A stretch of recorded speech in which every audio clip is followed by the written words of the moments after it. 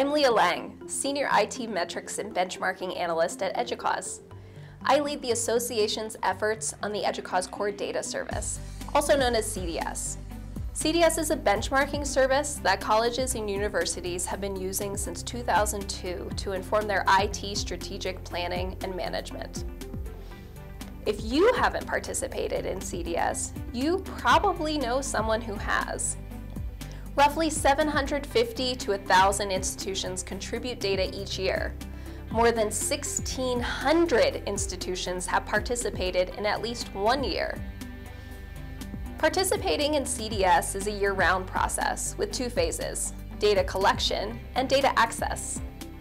In the data collection phase, your institution completes a survey with questions about IT financials, staffing, and services. In the data access phase, you can access identifiable survey data to compare your institution to your peer institutions on key IT, financial, staffing, and service metrics. CDS data is used to produce reports and publications such as an annual summary report and the popular CDS almanacs. Almanacs summarize and analyze the annual CDS survey data for groups including Carnegie Class and consortia, such as the Consortium of Liberal Arts Colleges.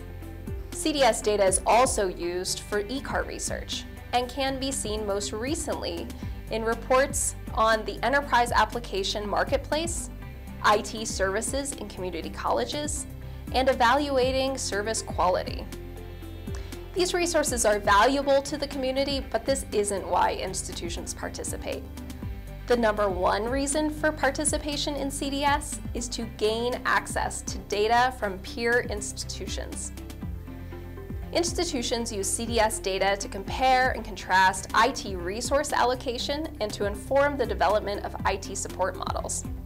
CDS data can also be used to benchmark specific IT service areas such as IT security, teaching and learning, and enterprise applications. For example, through CDS, we know that information security lead is a part-time role at most institutions. Only 29% dedicate a full FTE to the role, and 22% devote less than 10% of an FTE. Public institutions generally allocate more of an FTE to the lead information security role than private institutions. We also learned that community colleges generally outpace other institutions in the areas of distance education and online learning. The Enterprise Application module gave us insight into the market share for open source versus vendor products. Open source is most widespread in 2 application areas, learning management and content management. 26% of institutions use open source options for these application systems. Moodle and Sakai are among the top 5 LMS solutions being used today. These are only a few examples of important metrics from CDS 2012. For CDS 2013, keep an eye out for a new focus on key IT, financial, staffing, and service metrics, and additional improvements to the data collection user interface. Launching in 2012, the biggest and most exciting recent improvement is our new reporting tool, Core Data Reporting. The new tool is a feature of the data access phase of CDS and is accessible only to CDS participants. Core Data Reporting provides dashboards that enable you to visually navigate the data and benchmark your data against your peers. The tool restores the functionality that was once a part of the original Core Data Service, and we've also built a foundation that will enable us to do more in the future. EDUCAUSE is committed to maintaining and improving CDS each year. Your feedback is invaluable to our strategic planning. If you have ideas for how we might improve CDS, we want to hear from you.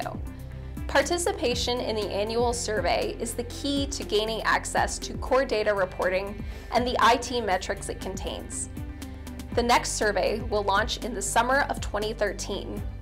We encourage you to visit our tools and tutorials page on the CDS website. We offer tips and a checklist to help you get started. If you are already a CDS contributor, thank you. If not, we encourage you to take part in this valuable community service. Participating in CDS benefits you, your peers, and the entire community.